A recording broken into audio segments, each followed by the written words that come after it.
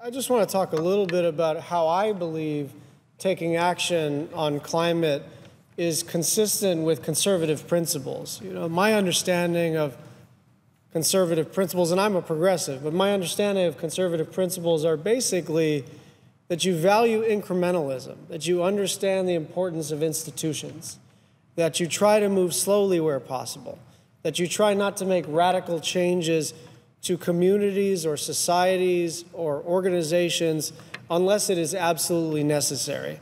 And there is no more radical change that we could make to our economy, to our physical environment, to our communities, to our government, than to allow climate change to move forward. So it seems to me that what the senator is saying is exactly right. There are plenty of conservatives who are prepared to take action in this area. Right now, what we need is a Republican dance partner. And I think we have them. I think there are those who understand and may have quiet conversations with us and nod and agree that the situation is getting increasingly dire and increasingly real and scientifically based in fact, but they don't want to be the first one caught making sense.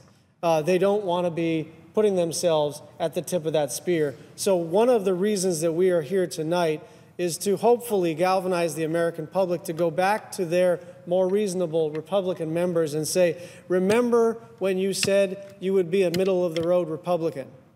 This is the way to demonstrate that you are a middle-of-the-road Republican. This is the way to demonstrate that you are a true moderate. When the Department of Defense is saying this is a real strategic challenge, this is not the province of the League of Conservation Voters anymore. I love them. But listen, this is beyond conservation organizations. This is beyond my particular passion for Hawaii's environment.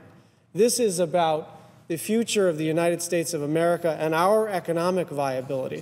And so there are going to be Republican dance partners, but we all, not just as a Senate, but as a country, have to create a political environment in which they can operate with us and we can get to 60 votes. We don't have those votes right now. But as the senator from Rhode Island said, you know, it always looks more difficult than it is, and it's always impossible until you get it done. And that's what this is about tonight.